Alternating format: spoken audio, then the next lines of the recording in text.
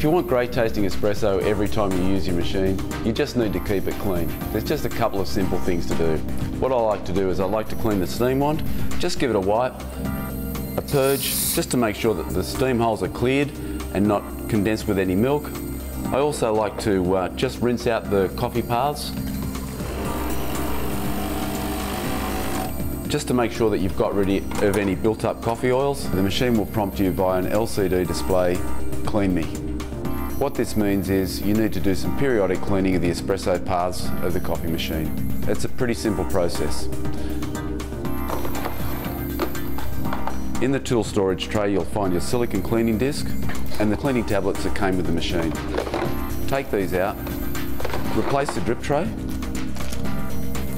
select the clean function on the menu, take out the portafilter handle, insert the silicone disc, and then insert one of the cleaning tablets on top of the silicone disc. Insert the group handle into the machine and just run a couple of cycles. The machine will then start the cleaning cycle. We also recommend that you put underneath a stainless steel jug to catch any of the cleaning fluids whilst this is in operation. In approximately 5 minutes time, the cleaning cycle will cease automatically. After you've done that, all you need to do is remove the drip tray and just give it a good rinse. You don't want any accumulated coffee oils in there either. Pretty simple.